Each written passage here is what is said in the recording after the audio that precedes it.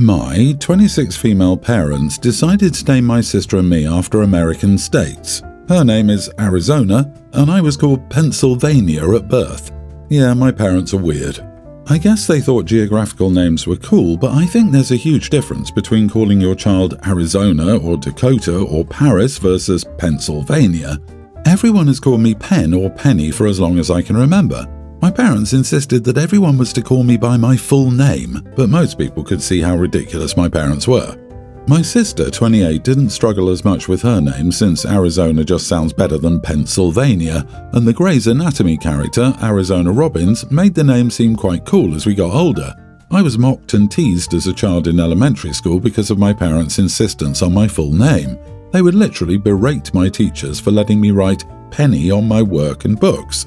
When I was 21, I legally changed my name to Penelope. Most people I'd met in college assumed that I went by Penny as a nickname for Penelope. Even my boyfriend's mother called me Penelope because I was too embarrassed to tell her that Penny was short for Pennsylvania. I kept it a secret from my parents and close family because I knew my parents would go mental and accuse me of disrespecting their choice.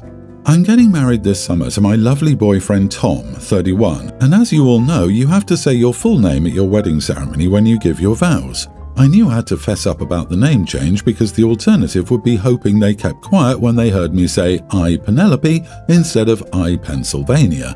I invited them over to my home and I tried to tell them really calmly that I'd changed my name, but they freaked out. They said that I was disrespectful, I was calling their choice dumb, etc. They're refusing to attend the wedding now. I know I'm not the idiot for changing my name, but my parents are particularly angry about how I kept it hidden for 5 years before telling them. Most people I know agree with them. They think I should have had the courage to be honest with them years ago so they would have had time to get used to it instead of me dropping the news on them 2 months before my wedding and causing all this drama. A few other family members have dropped out, and my poor sister, who's my maid of honor, is having a nightmare with this. My parents believe they had the right to know much earlier. Parents think I'm the idiot for keeping this a secret. So am I? Edit, I know I could ask the officiant priest to say Penny instead of Penelope, but I don't want to hide my real name on my wedding day. Not the idiot. You can change your name if you want. The name your parents lumbered you with at birth was an excellent reason to do so. From what you've written, I suspect your parents would have blown up whatever, and the 5 years is just a pretense on which to hang their anger. 2 months is enough to get used to the idea too. As for boycotting the wedding because of it, they need to get over themselves. That is a big overreaction in my mind. Your parents need to grow up a bit, to be honest. How come none of your relatives are appalled that your parents care more about a dumb name than their actual child? Jesus, here's the easy part. Those who side with your parents don't get a wedding invite. The only people who will be present are those who love and support you. People who think that they have more say than you do over your own freaking name and all the emotions and things you've been through and that are directly associated with it are not the sort of people you want at your wedding. They will make it about your name and ultimately how it affects them. They say it's about you, not them. They can leave in the general direction of nowhere and never return. The name is so ridiculous that it's impossible for me to focus on anything past that. It's like calling a kid in the UK Yorkshire or Sussex. Absolutely not the idiot. Damn, Pennsylvania. Jesus Christ. If your parents spent 13 years of your school life trying to force everyone to call you Pennsylvania, I suspect they would have spent the past 5 making you miserable for changing your name. Hence your silence. Dear Colorado and Mississippi, Mom and Dad, no matter when I told you of my name change, you would have blown up. I tried to explain my feelings multiple times over the years, and you never cared about my feelings about my name. You are uninvited to my wedding, and I plan on having no contact with you. Anyone you try to get on your side will also be NC. Congratulations on losing a daughter and a son-in-law. I'll, 27 female, be getting married in the next year. No date finalized yet. Originally, I had planned to have my stepdad and my paternal grandpa share the father of the bride duties because my dad has been dead since I was 6 years old, and my stepdad has been there for me almost as long. However, my grandpa is hugely important and has played the role of the most important man in my life after my dad. My stepdad did not want to share the role and he wanted to walk down the aisle and the father-daughter dance to be just us. He told me he was not okay with my grandpa doing things either alone or with him. He told me when it came down to it, he was the real dad in my life since I was 7 years old. While he might not be biologically my dad, he has been married to my mom and taking care of me for 20 years, and he's also the father to all my siblings, and his place in my life should be honoured and not shared with a grandparent just because I lost my dad. So I told him I would just have Grandpa then. There was more to the conversation, and it came back up during my mom's birthday dinner. He mentioned it in front of his family, aka his parents and siblings, as well as my mom and my mom's family. He told me he wanted to be the father of the bride, walk me down the aisle, a father-daughter dance, a toast, and everything that comes traditionally with this. Because he brought it up in front of them and I was slightly annoyed by him bringing it up again without clarifying he was okay with sharing the role, I told him no again. I also told him I'd already asked Grandpa. This was in front of both families and a debate started. Once I realised I was hated for saying no by his family, and some of my mom's family, including my mom, disliked that I couldn't let him do it, but some were on my side, I decided to leave. My stepdad told me I'd humiliated him and made the dinner all about me. I said he brought it up first, and he told me kindness and decency would suggest I not turn him down in front of everyone. I also got a very angry message from one of his siblings and another from the same sibling on behalf of his parents. They told me I had no business treating him this way. When I didn't reply to this person either time, my stepdad told me I was going out of my way to behave inappropriately and to hurt him. The importance of my paternal family in my life has always been an issue for my stepdad and his family, but especially the importance of my grandpa. For many years, my stepdad has been jealous, and his family has commented that I shouldn't need my grandpa because I have my stepdad. His family has expressed their dislike for me several times because I have the relationship with Grandpa that they feel I should have with their son. My stepdad expected an apology, and when he didn't get one, he told me yet again that he didn't like my behaviour at the dinner. Am I the idiot? Not the idiot. You actually did ask him to participate as a father in your wedding. He should be happy that you have a great relationship with your grandpa as well, and it makes no sense for him to be jealous. In a sense, he rejected being there for you because he decided he'd rather act like a kid than actually be there for his daughter. I'm sorry that you have to go through this, OP. It's hard to set boundaries when surrounded by toxic people, but you did it and you should be proud of yourself. So, who's paying for the wedding? If I were to take this at face value, I'd absolutely say not the idiot, but I feel like before this it seemed like you had a good relationship with your stepdad. Something just feels off. If he's jealous, maybe there's a reason. Maybe there's something you don't tell us. He clearly loves you like his own, or he wouldn't have been so hurt. I just feel like there's a bigger picture and we're not seeing it. I, a female teen, entered our yearly town raffle, not thinking I'd win. I just bought tickets because I supported the charity. There are always good prizes, the top one being a gift card for $1,000 in a gift card. My stepmom won a fancy wine food basket, which she told us she'd enjoy all to herself as it was her prize, and with the pregnancy and money troubles, she said she deserved something just for her. About 2 days later, while at my mom's, I got a text saying I won. After collecting my prize, my mom said I should spend it all on things I always wanted, but we couldn't afford, so I did. I got nice shoes, perfumes, makeup, etc. Here's where I made a mistake. I posted to social media about winning and what I got. Within 30 minutes, Dad called me and told me I was selfish and cruel to buy myself unnecessary crap while I knew they were struggling. Stepmom then got on the phone and asked how much I had left, so I said $280. She then asked if I would return my stuff or at the very least give them the gift card so they could get stuff for the baby because I knew how badly they were struggling. I said no, just like her gift basket, it was mine to keep. She started crying and calling me names I couldn't understand, and Dad took the phone, saying he was disappointed in me and that I'd changed the way he viewed me. I just hung up afterward.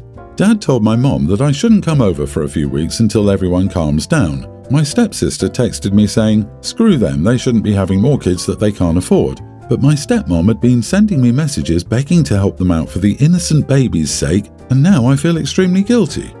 Not the idiot, your stepsister is exactly right. Your dad and stepmom's decision to have more children is not your responsibility.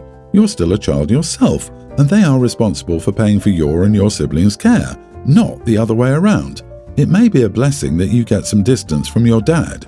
If it continues, consider making it official that your mom has 100% custody, but Dad would rather spend money in court to fight it than child support, and if I'm being honest, I'd miss my stepsister. We're really close. I won't lie, I've enjoyed it. I know this will sound pathetic, but I've never had name brand things that were new, so opening those boxes just can't describe the happiness it gave me. Keep those messages from your stepmom too, OP. Your stepmom shouldn't be begging a teenager for money for her baby. In fact, keep any messages you get from them regarding this. If your dad has money to fight for custody in court, he shouldn't need his teen daughter's gift cards. You just learned a valuable lesson. Never advertise you won money. I don't care how much it is. Someone will always decide they should get a piece of it because, since you won it, you didn't work for it, so you really don't deserve it. While it might be a nice gesture for you to help them out, they have absolutely no right to try to guilt you into helping them. They are laying it on thick. Your stepsister is right. They shouldn't be having children they can't afford. You can't bail them out. They will continue to demand and demand. Stepmom is definitely the idiot. Her prize is all for her. Your prize is all for her. What a hypocrite. I, 31 female, and my husband, 36, have 2 boys, a kindergartner and one who is 2 years older than the youngest. My husband works in an office and he can work a few days a week from home, but he prefers not to because he says it's easier to focus in the office. I run a small business from home.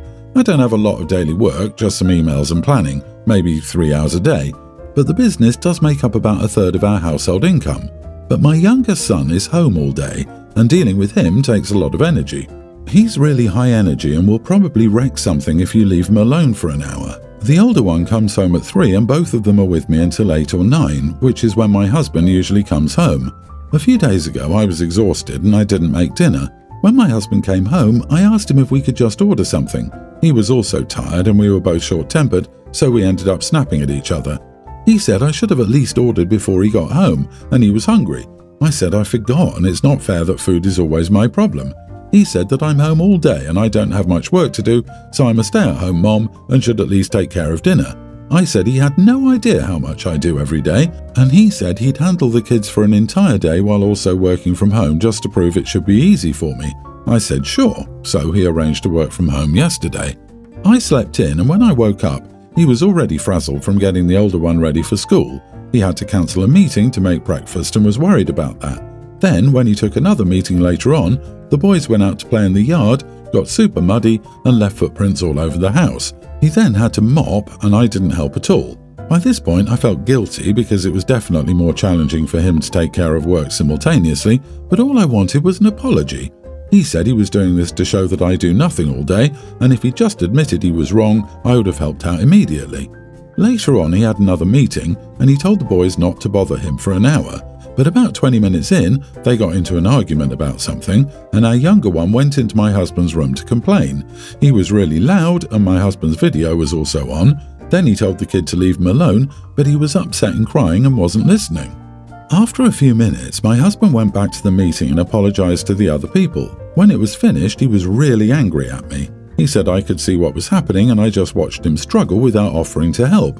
I said all you had to say was please help. He said I shouldn't be so petty and prideful. This probably made him look a bit stupid in front of his manager, but it was only a few minutes and I don't think it was the huge deal he made it out to be.